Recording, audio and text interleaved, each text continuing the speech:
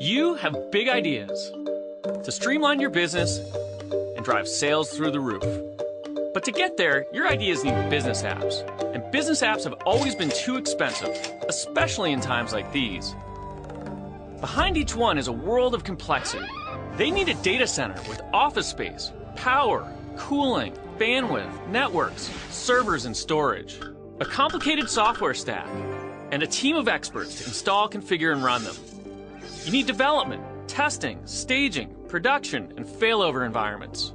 And when there's a problem, good luck. You call technical support, and they don't know, so they blame someone else. Oh, and when new versions come out, you would upgrade, but that might bring the whole system down.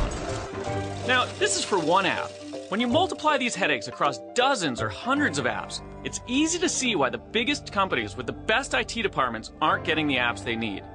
Small businesses don't have a chance. Cloud computing is a better way to run your business. Instead of running your apps yourself, they run on a shared data center.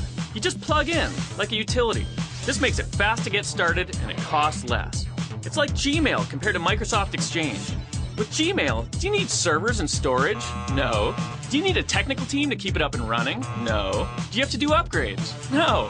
When you use any app that runs in the cloud, you just log in, customize it, and start using it. That's the power of cloud computing. This model is so much better, it's changing the way we think about software. Not just for consumer apps, it's also being used for business apps.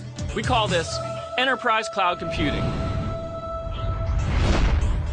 Businesses are running all kinds of apps in the cloud these days, including custom-built apps. Why?